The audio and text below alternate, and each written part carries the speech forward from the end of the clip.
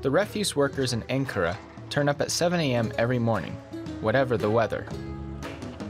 Güven Akın empties every garbage can, but he also checks each bin bag carefully, looking for books. He doesn't think that books belong in the trash. For years now, he and his colleagues have been bringing them back to the garbage depot in Çankaya.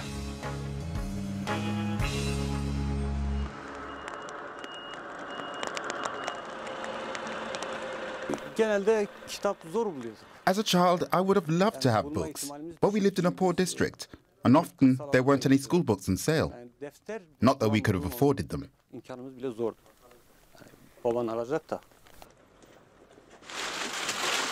Now he helps stock the refuse company's own library. The books first have to be cleansed, then sorted. The men have already rescued over 20,000 books from the incinerator. All of us can find books that we like here, and we can educate ourselves further. It's great. There's something for everyone in this library. Trashy novels and textbooks and much more. In the past 10 years, the number of bookworms has risen from 30 to 42% in Turkey. The library is part of a growing trend. I used to be a road sweeper. I also found books doing that. We used to give them to children or bring them home before the library was set up.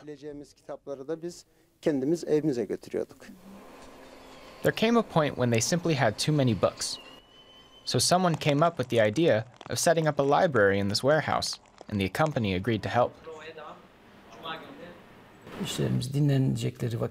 Employees can gainfully use time during breaks or after their shift. Our library has now become very famous via social media. We've received many donations of books from all over the country. The next idea is to turn an old garbage truck into a mobile library for children. Güven Akın and his colleagues are not only bookworms, but budding musicians too. They found their instruments doing their rounds. There's always such a nice hollow sound if you beat on the empty cans. We used to drum on them for fun. That's how this began.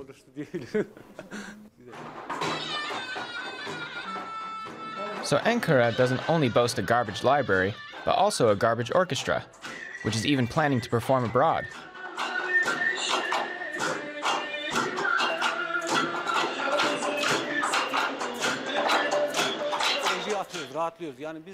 Society has to get used to the fact that we can also do this sort of thing.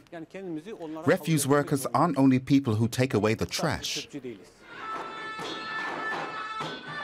Ankara's refuse workers are showing the world that garbage can be recycled for the good of the whole community.